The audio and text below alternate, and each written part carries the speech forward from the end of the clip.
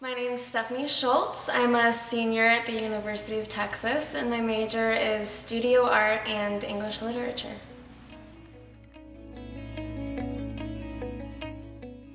I ride for my relatives that have personally fought the disease, both my grandmothers, one who has survived breast cancer twice and the other who did not survive brain cancer. But also I ride for the millions of people that have had tragic stories and tragic experiences with the disease, whether it was their relatives or their personal experiences with it. I'm looking forward to hearing all the stories of why my teammates joined Texas 4000 and what their experience is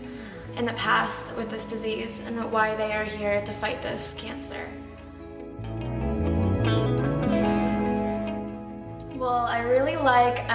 my volunteer experience that I've had lately because it's amazing what Texas 4000 can do within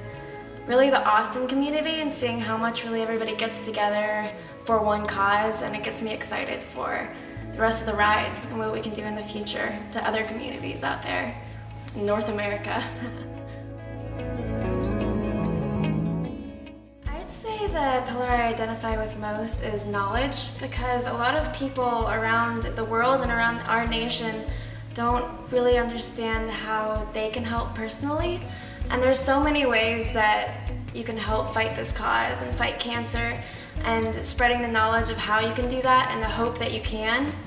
is really important to me.